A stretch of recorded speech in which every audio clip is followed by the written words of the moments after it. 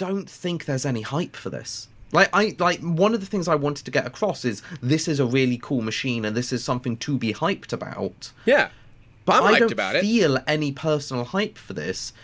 And that's entirely because all the hype we had for bigger, better machine went to the H2D and then it burnt it.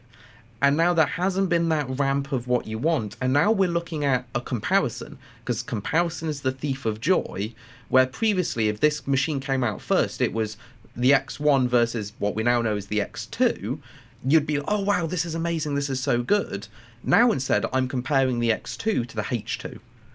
And I'm looking at them and I'm going, well, the X2 is actually one nozzle less.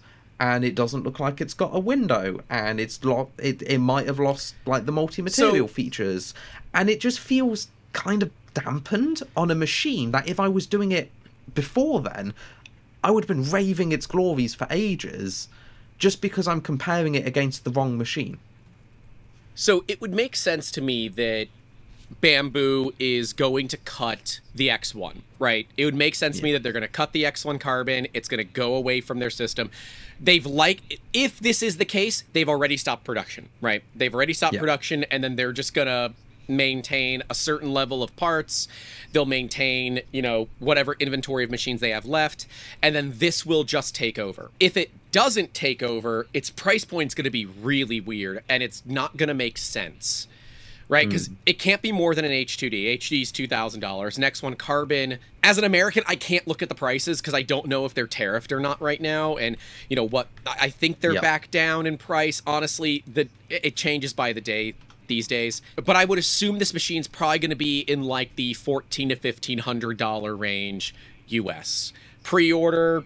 If they do a Kickstarter, which I doubt they will, but if they do a Kickstarter, probably at $1,000, but maybe $1,400, $1,500. You're saying, okay, so it's £1,000, so yeah, like it's £1,000, like 1,400 US. This might be without tariff or not. I'm not entirely certain. Saying $1,250 is the base, no AMS, just the base machine, X1 carbon, 1.25. Are we assuming this unit is bigger than the X1? Based on the leaked photo, we know that it is. Its Z-axis is 340.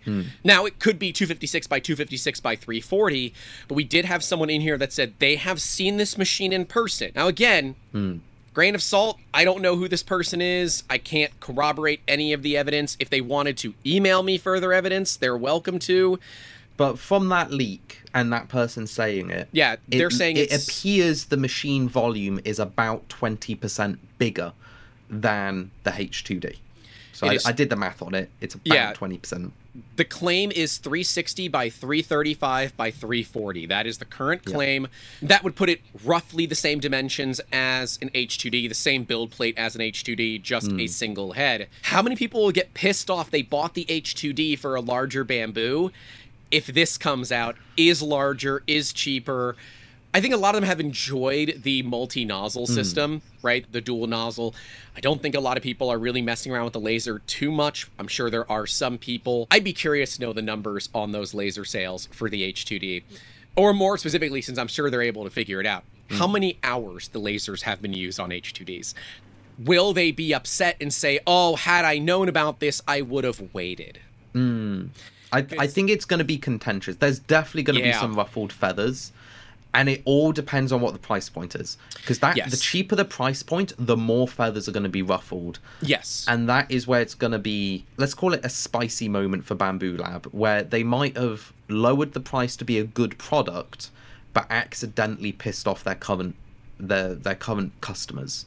So, again, like in British pounds, the H2D is 1,600 and the X1 is 1,000.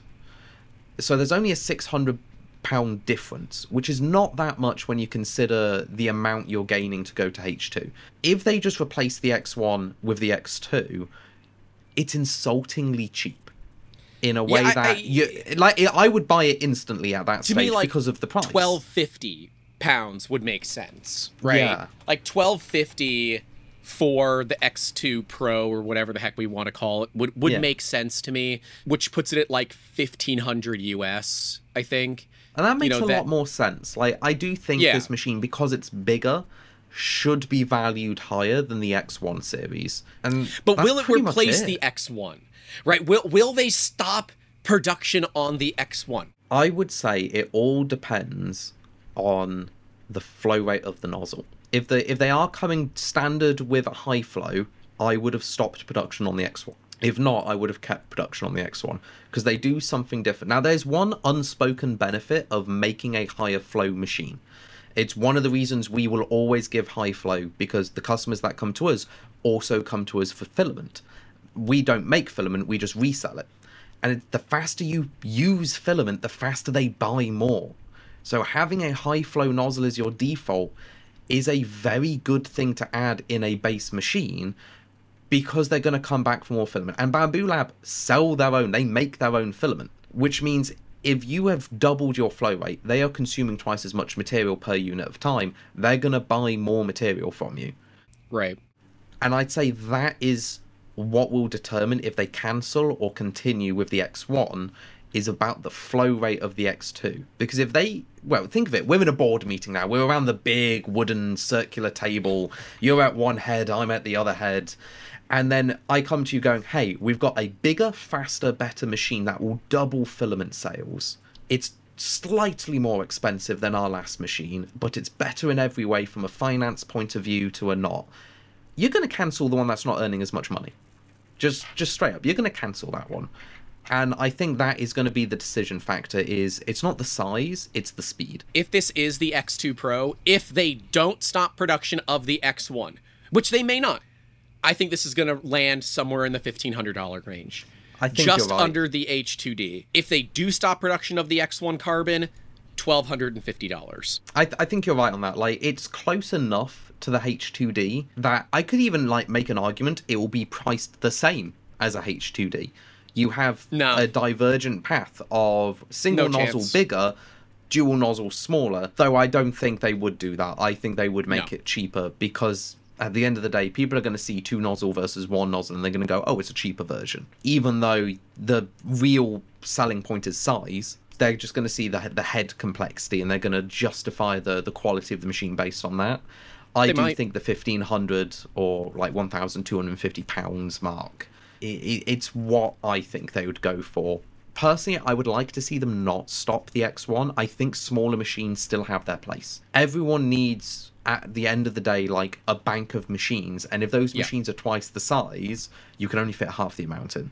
So there's still that use case for let's have smaller machines. What is interesting is that this is possibly called the X2 Pro, meaning we might be seeing like a P2 or something coming out, where it is no side panels. Well, like, if we're following with what they've done previously with the X1 Carbon and then the P1P, this could be the same way, where there's the X2 Pro with the side panels and everything's done, and then the X or the P2 where they're just like, yep, just pop the side panels off and you're done, and then lower that by another $200, and then you've capitalized on the large format market. And all you're doing is you're reducing cost and you're reducing assembly time, right? So you're saving the two major things that add to the cost of a main product. Well, I mean, let's compare it to a single toolhead XL, right? Single toolhead XL is what, $1,500, $2,500? I don't know off the top of my head.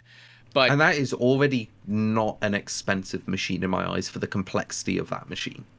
Well, it's single tool head, right? But the tool heads, in reality, they're not the expensive bit. It's the assembly, production, manufacturing, quality control. It's all of that adds up. It's $2,000. And the type of that is better. A single tool head XL is the type of product that Prusa probably knows they're not going to sell many of, because people are buying it for two tool heads. I bet they do actually sell quite a few. Really? I bet they do. People just want a bigger Prusa, right? That is also true. They want to maintain the same ecosystem, but they have the opportunity to add 2, add 5. Right? That is the value of something like the XL, is you can get in bed with an XL for $2,000, $2,500, spend smaller amounts of money, but then upgrade it to be a 2-tool head or a 5-tool head or whatever you want it to be. Like, Prusa allows that. Now, are you going to spend more money than doing it all up front? Yes, obviously. You know, I love my XL. It has been a reliable workhorse in our factory. It is not fast, right? It has issues with cooling that I still think need to be resolved, and there are some community mods to do it. I'm wondering if Prusa's going to look at like kind of allowing or adopting those community mods. But otherwise, my XL is absolutely bulletproof. Yeah. I can literally click print. I don't even have to watch the first layer. I just walk away. And it has been an amazing machine for us. But it's nowhere near as fast as modern, I'm going to put air quotes around modern 3D printers. But when you compare a 4-color print on an X1 Carbon versus that same 4-color print on a Prusa XL, the Prusa XL wipes the floor with it. Mind you, it's double the price, but it will do it in like a quarter of the time. Yeah. Because you don't have the purging, the heating up, the cooling. You don't have any of that crap. You're just 15 seconds for a nozzle change and purge, and you're done.